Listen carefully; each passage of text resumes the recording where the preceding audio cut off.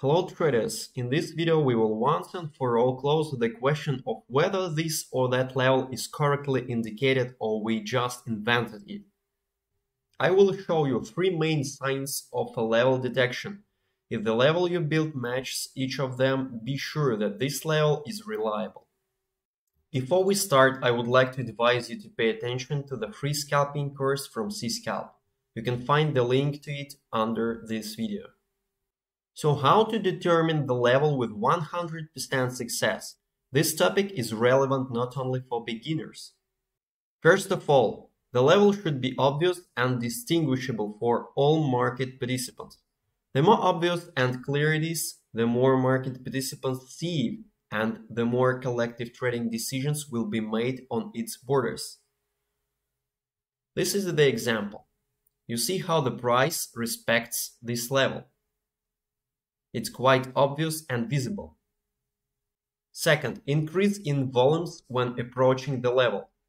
If the first point is observed correctly, then collective trading decisions near the levels will increase trading volumes, and you will see it here, on vertical volumes. With each approach of the price to the level, we see the increased volumes. It's usually higher than average. On this level, we see the average volume. Everything above this level is perceived as higher than average volume. Finally, shadows of candles at the level. This is a sign that large limit orders placed at the levels are pushing the price back, and thus the price is leaving its mark in the form of shadows. Here you see another instrument. And now let's try to find any strong level and determine whether it corresponds to the above points. First of all, visibility. Here you see how the price respects this level and pulls back from it. Here you see that each time that price touches the level, we have higher than average volumes.